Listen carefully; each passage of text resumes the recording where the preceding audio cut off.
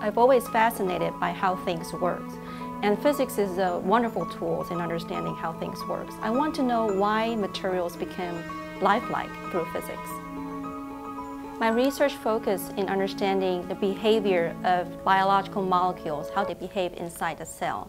We use computer simulation and physics modeling and try to understand and predict their behavior inside a cell. This knowledge will impact disease-related research.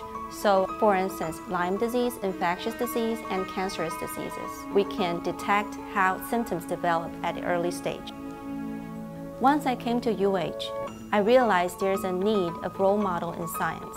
So I offer workshops for high school students and teachers, as well as reaching out to young girls in elementary and middle schools.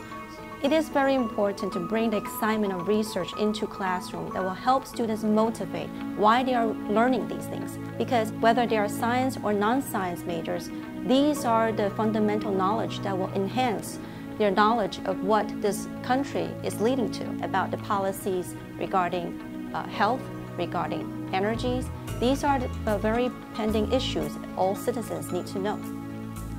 Houston is the city of energy and health, and the resources in the Houston area, such as Texas Medical Center, make UH a great environment for innovative research.